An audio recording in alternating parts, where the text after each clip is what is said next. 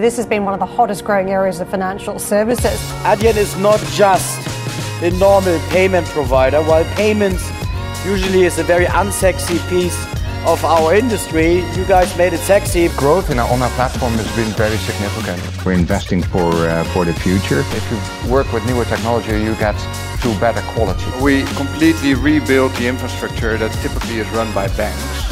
And by doing that, we come to much better conversion rates for our customers. Ladies and gentlemen, the co-CEO of Adyen, Ingo Uytdehaage. Hi, good to see you. Hi, good to see you. Hi, good to see you. Good to see you. Let me give just a little brief overview for a second. So Ingo has been with Adyen since 2011, first as the CFO and now as co-CEO since May of 2023. Adyen is based in the Netherlands, founded in 2006 and is one of the largest payment processors in the world today. In 2023, Adyen processed nearly €1 trillion in payment volume. They had net revenue of 1.6 billion euros and an EBITDA, Jesus Christ, an EBITDA of 743 million euros, a 46% EBITDA margin. Incredible. It's a capitalist conference. We applaud for EBITDA margin. Oh my God. Can you just say it one more time? EBITDA. The company reported a 24% year-on-year revenue growth in H1 24. They just expanded into India, which is really interesting. I want to talk to you about that. Your market cap is today, actually, I just checked, about 45 billion American dollars. So it's one of the most successful, not just European tech companies of all time, but frankly, tech companies of all time. So welcome, Ingo. Thank you. Thank you for having me today. You're a former CFO. Yeah. I'm going to put you on the spot. You're no longer the CFO, nor the co-CEO of Adyen. You're an analyst at an investment bank. Yeah. And Jake Howell, your managing director, says, put together a spread trade. You can be long or short one of Adyen and Stripe. How do we construct the business case? That's a really good question. Just the parameters of how we construct the case. I would say if you look at this industry, for ourselves and Stripe, there is a lot to win. Because I think we are the only two companies globally that are investing in technology, in financial technology. And if you look at where most of the business currently is, it is with the traditional players. It's the banks, it's incumbent players.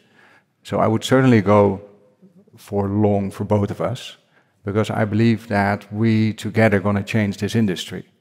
That's how I look at Adyen versus Stripe. We come from different angles, but what I really appreciate about them is the fact that they also innovate, and competition is good. We're a company of a lot of athletes. We like to compete, and competition is good. So when you do compete in the marketplace, are you competing then with Stripe, or are you competing more with incumbents where traditional players are looking for payments and then... Yeah, I would say, like, of course, there are areas where we compete with Stripe, but if you see where we win most of our business, it's with the traditional businesses. So indeed, the incumbents, the banks, that's where volume comes from. So that's... And what do they find? They find both the cost is too high, and then they find the technology is too brittle for what you need to do today. Exactly. I think if you look at this industry, banks, incumbents haven't invested for ages. We built everything from the ground up. So we have a single platform globally. And what we can do is we can basically lower total cost of payments and increase the authorization rates. And that combination is very powerful. And the reason why we can do that is because we have lots of data in a single platform. Now, at the end of the day, you guys still sit on top of these fundamental rails, right? Like, meaning, is there a way where we are in a world where the traditional payment infrastructure and then, the traditional credit card rails, is there a world soon where all of that disappears? Or is there enough? Like specifically the networks like Swift, the banks themselves, what role why do these people why do they exist? Why do they exist? Yeah. Well, it's a good question. I think indeed what we try to replace is the fundamental infrastructure. So in the US, we have our own access to the Fed. We have a banking license in the US. So we don't need commercial banks to be successful. And I think that's very crucial in our development. If you take long term, also on the platform side, a lot of small businesses, they struggle to work with banks. And a lot of the software service providers, they of course build banking as a service, and there are only a few companies globally that can offer this. And we want to be that player, that partner for these type of companies to help them sell financial products. So that's also why we have expanded from payments to broader financial technology. Have you ever had a conversation internally which said something along the following lines? 46% EBITDA, that's a lot. We don't need that. How much of that 743 million would grow the business if we just took it to zero, told our investors for the next few years, like, could I grow twice as fast? Is that better in the long run? Why be this profitable, I guess, maybe? Yeah, I think profit is for me the same as value. So if we deliver value and also have premium pricing, merchants are willing to pay a premium and pay basically for the value that we bring. And I would be afraid that if we would just go for the lowest price, because I think we potentially could, we run at the lowest cost as an infrastructure, you would basically destroy a lot of value that's still in there. And I'm not sure if you would just go for price, that you have the right conversations about the value that you bring. So that's the reason why we haven't done that so far. But it's of course a question that you should always ask yourself, like, can you invest more in the business to accelerate growth? And that's still the trade-off that we're making every day. Our main focus is on revenue growth. If we can invest, if we see an opportunity, we will, but we have a long-term view there. What's it like building a company based in the Netherlands? What is it like hiring people? Where do you hire people? Do you make them come to the office? How has the culture changed? Yeah, so building a company in the Netherlands, or starting in the Netherlands at least makes you aware that you need to go international from day one. Like, the Netherlands is a super small country. You can never build a very successful business just based on population there. So we immediately went international, but in the beginning we hired mostly into Amsterdam. So we had a very strongly focused Amsterdam operation, and that shifted like 10 years ago. So 10 years ago we went to the US, we started to build our team here. There's a very significant base here now in the US. We have more than 800 people working in the US. So it's our largest market outside of Europe, growing fastest. It's already 1/3 of our total revenues, the US. And I find that very interesting to see also how that has changed our company. We have a different perspective on how we should serve merchants. I think not being local in the beginning did not help to solve the real problem. So you need to have product and engineering very close to where customers are. And I think when we made that shift, we got more traction. And with the current setup, with like over 1/3 of our revenues already in the US, we see that we win a lot of domestic brands. And I think we're also proving that payments is not a commodity. Because do you find it, is there differences in employee issues, employee quality between America and Europe? I think there are very talented people in both markets. I think honestly, the technology market, of course, in the US is way more competitive than Europe. I think we benefit from the fact that in Europe we are one of the few companies. So Top dog. Yeah, it's relatively easy. Our brand awareness in Europe is higher than in the US. That's one of the things that we're working on right now, to make sure that more people get to know us. In the end, we're a business-to-business brand, so that requires additional push to show what we do. But we work for the largest companies globally, whether that's online, we work for Google, Meta, Microsoft, for retail, H&M, Nike, Gap. So we work for the best brands, and by also having them as referral customers, it is better to get into a country like the US. If we were sitting here... Sorry, some of the challenges with being based in Europe, maybe not on the commercial side, but just on the shareholder side. American investors, kind of public investors, private investors are mostly investing in private American and public American companies. Is it hard to attract a shareholder base? Does that affect the valuation? Because it's challenging to do so. And if you look at the valuation difference in the private market for Stripe versus your public valuation, there's a gap. There's a difference in the multiples. Metrics. It's a 2x gap on numbers that look very similar. And your numbers are similar. Some of your metrics are much better. maybe, I don't know if you want to explain the valuation gap difference, or maybe just talk about the challenges of building a shareholder base and shareholder interest as a European company. Yeah, that's a good question. Like when our biggest private round was in 2014, and then we realized that we want to have a global investor base. Yeah. That's when Iconic, General Atlantic, but also Temasek from Singapore came on board. They're still, they have been very supportive in the years up till the listing. We listed in 2018. And when I worked on the listing, we were quite convinced that we would list in the US, given the fact that most of technology stock list here. But when we looked at valuation and also index inclusion, etc., we realized that listing in Europe was as easy as the US, or even easier. And that from a valuation perspective, also if we benchmarked it to other IPOs at that time, that we even got a premium for listing in Europe, because we have a fully US, almost like 60-65% at the listing, US investor base, so it was almost like a US IPO.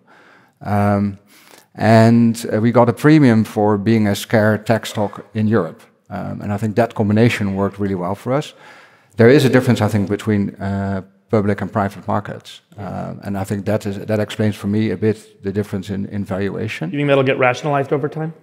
I think so. Ultimately, if spread trade, if we're both public, you're going to compare the same numbers, and it's a combination of growth rate and profitability. Would you ever do a dual listing? Would you list in the US as well? If I would list in the US, like if there would be no liquidity in Europe, I would list in the US. But there is sufficient liquidity in Europe. So you need to have certain size, but we have the size. There is liquidity, so it's not needed. Yeah, these valuations will merge at some point when the people who are betting on promise versus performance, the public market is performance and the private market is promise. These EBITDA margins are bananas. Yeah, it's fantastic. So if we were sitting here 10 years ago, this entire conference would be, centered around crypto and this amazing impact and how your business would absolutely be destroyed by crypto, and there would be no need for banks or for countries or for nation states, and everything was going to be on a blockchain. Yeah, it was just everything was going to be solved by blockchain, and everything goes away. And that, obviously none of that has happened. But one thing that has happened that's really promising or interesting is stablecoins. You have Circle in the United States doing really well, going public. I believe they're still on track to do that. Then you have Tether, obviously banned in a bunch of countries, bunch of problems, and being used for a lot of illegal activity. I'm curious what your thoughts are, though, on the concept of stablecoins and their impact on the industry and the business, because it does seem to be working, especially internationally. We don't see it here in the United States, but in other countries, Tether and Circle, these things are being used for lots of transactions, and people believe they'll ultimately be used for business transactions in a major way. What are your thoughts on stablecoins? Yeah, so I think the question is, are you looking at indeed domestic payment flows? And then, of course, I don't think that there is a high need for stablecoins in well-developed markets. And ultimately, we are processing well-developed markets at the moment. If it's about indeed cross-border type of transactions, we still work with relatively old systems like SWIFT, with all their challenges. They try to innovate. That's the area where I would see there is a future for stablecoins. Indeed, if you need Would you ever consider launching one? No, I think we would consider working with stablecoins. So you might partner with a partner or something. Exactly. Yeah, that's always been our model. We want to bring financial technology to our customers, but also working together with the partners that we have, because they are ultimately also making a lot of success, and that's where we want to help them. Ingo, one of the things that we talk a lot about is censorship. But beyond idea censorship, there's an even more probably corrupting thing, which is financial censorship and deplatforming. And the way that I think it came on our radar was there was these truckers in Canada that were protesting COVID a few years ago, and they effectively got deplatformed from financial services. How do you balance that as a company that becomes this critical artery to send money back and forth and process money for millions and millions of people? Yeah. I think one of the ways how we want to do this is work with a lot of platforms that basically have these truckers, as an example, as a customer. And I think the unique thing of these platforms, they have a lot of knowledge about these people. And I think combining that knowledge with providing financial technology is a very good outcome. Because they have their knowledge about the industry, about the business data of these people. combined with what we know is needed in the financial industry, everything around money laundering prevention, terrorism financing. If you combine that, I think you have a very strong proposition. And I think that's the answer to the more traditional players, like the banks that also don't always have the knowledge to do this at scale. I think that's what we've been automating from the start, like everything around AML, machine learning. We've invested highly in that to build something very scalable. And that's what we want to offer to our companies. Is it complicated being a European company more than an American company in that context, where there's a lot of points of view that Europe has, and do they try to exert that pressure or not really? No, I think we have really shifted from being a European company to a global company. And we need to comply with local regulations everywhere. We see ourselves as much as a US company, as a European company. If you look at the operations that we've built here, we want to make sure that we can compete with each and every competitor here in the US on the same level. So it's needed that you comply with local regulations. Tell us, you're moving to India. I mean, not you personally, but the company. No, yeah, so the exposure in India is incredibly dynamic, as you know. Yeah. Lots of varying regulations that you also have probably dealt with. Tell us about the journey in India. Yeah, it's a long journey. I think we started to work on this in 2018, 2019. And one of the most difficult things is all the data localization rules in India. So if you have a global platform, we have distributed database around the world, and then you realize that you can't store data of Indian people outside of India. So we had to really re-platform the data infrastructure that we have. But we did that. We have local data centers now in India. We got all the licenses. And we're one of the few international companies, maybe the only one right now, that can offer this to international companies that want to go domestic or international companies that want to go cross-border. And of course, this is a relatively niche play in India today. But it's a high need of our biggest customers. I totally agree. And that's what we've always focused on. We follow our customers. If they want to go into a new country, we make sure that we're ready for it. And this is a long-term investment. So this is already 6 years going on. I mean, to me, India is like China circa 2005. So if you just closed your eyes and just bought the entire country index in 2005, you'd look back in 2000, even now, and you'd be way, way ahead. And I think India's on the verge of that multi-decade kind of renaissance with less regulatory risk on the back end. Yeah, well, at least the regulatory rules are very clear from the start. And I think that's what we appreciate. Like, ultimately, our company is a combination of technology, regulatory knowledge, and the right banking licenses. And if we play that out well, we are in such a unique position. So everybody is, blathering. Oh, sorry. Go ahead, Jason. No, finish. Everybody's talking about AI, and you have to have an AI answer. But what's the real on-the-ground experience of trying to build stuff with machine learning and AI? Is there anything in production that really matters? And absolutely. How do you think about the future? So one of the things, so there are, I think, two angles to this. The first one is how we optimize transaction routing. We just also launched a new way of US debit routing in the US, where AI helps us to make the best trade-off for merchants to lower the cost. So you get a 20% plus lower cost if you route that well, and at the same time, higher authorization rates. So the router rate. is intelligently figuring out these rails are cheaper in this moment, process over here. And it's of course a trade-off with the authorization rate. Right.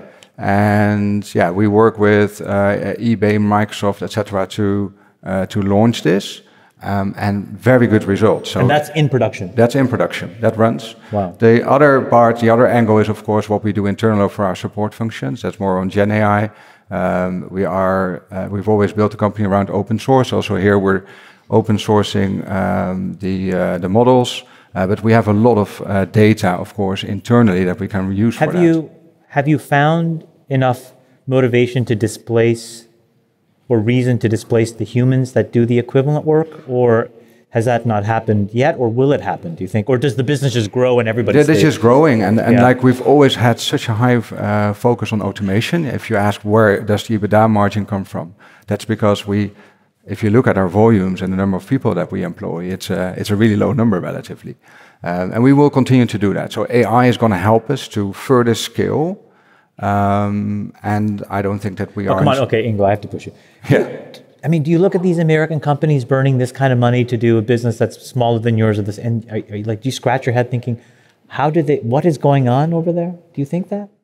These are huge investments, and we are closely following it. Like, where can we benefit from it? Yeah. But we're always a bit of a smart follower. I think that's always been our strategy. Yeah. Like, what can we use and what can we actually apply in production? We are so much focused on execution. I think that's also the only way to prove to, like we started the company with enterprise merchants. The only way to prove to the biggest merchants out there is to show that you can do it. And just talking about it, it's also not really European, just to talk about it. We are doers, we like to build things, and that's how we've created it. Ingo, I'm wondering how you look at authoritarian countries, dictatorships, monarchies, whatever, and providing services inside of those. This has been a very polarizing issue. Obviously, some companies have chosen to not operate, for example, in China, because of human rights issues and having to, hand over dissidents in the case of a social network, let's say, or they're outright banned in them. And then you have this alliance starting. The BRICS has expanded and added a bunch of countries. And there's talk about, hey, maybe SWIFT, we're going to get off of SWIFT and we're going to create our own BRICS version of SWIFT. Are you operating in those countries? How do you think about that? And there's a lot of hand-wringing about, we're going to be off the US dollar and off of SWIFT. What are your thoughts on that entire space? Take it where you'd like. Yeah, so the way how we approach it is that we ultimately look at what are the markets that we want to be active in. China as an example, I think the Chinese domestic market is a super difficult market to be active. But we have a huge team in China selling basically to Chinese merchants that want to go here in the US. And that's a very successful route. So we try to be pragmatic here. Ultimately, if we can comply with the local rules, we will.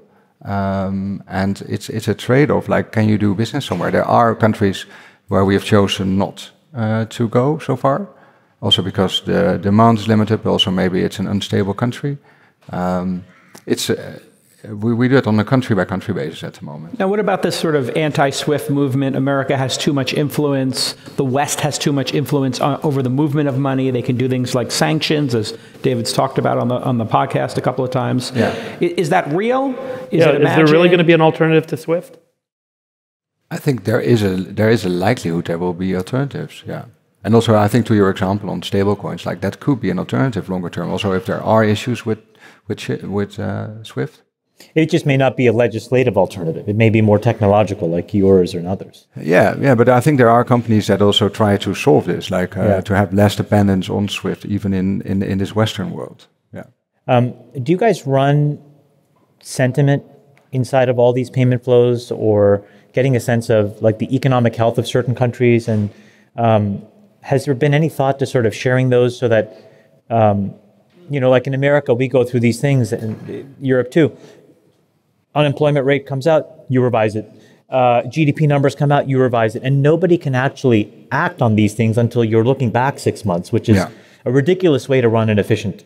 Yeah. But I'm sure companies like yours, Stripe, Shopify, have you guys ever thought of working together to create a more dynamic view of economies? It's certainly something that we want to do with the data. I think currently what our challenge is that most of our growth comes from share of wallet wins. So it's very hard to separate this from the underlying growth. Yeah. The moment we become a more stable company, and that's years away, then I think that's more possible. But it's the data set that we sit on. We have, I think, over 1 billion unique shoppers in our platform. So it's 1 billion humans. Yeah, that's an incredible scale. So there's certainly more to tell, and that's an absolutely interesting topic. Do you ever see PayPal in the market? I'm just curious whatever happens to it. Yeah. Well, PayPal is an important partner of us, so we work closely with them, also offering, we just did a press release on their new express checkout that we do together with them. So we see them more as a partner than a competitor. I think that's how we see them. Yeah. Last question. We've made a lot of fun of this whole thing this past week, founder mode, manager mode, whatever. But precisely for you, you work as a co-CEO, which is a bit of a unique setup. Yeah. But when it works, it can really work. Yeah. And can you just describe to us how you guys have built such a great business and how you divide and share and conflict resolve, and what does it mean, founder mode versus manager mode to you? Yeah, so I think the way how we built the company together, so Peter is the founder, he focuses currently more on culture of the company, and is doing a lot of founder conferences, meeting our merchants. We all meet our merchants quite often. I see a couple of merchants on Thursday in San Francisco. So that's an important part. I think that's how we do this, but it's a partnership already like for 13, 14 years. Like that's the time that I know Peter. So it's a very natural way of doing things. And we have both our strengths and we have both our weaknesses, and we know it from each other. And I think that makes it a successful combination. Thank you. Guys, please join me in thanking Ingo for joining us. Thank you. Thanks. Yeah. Appreciate it.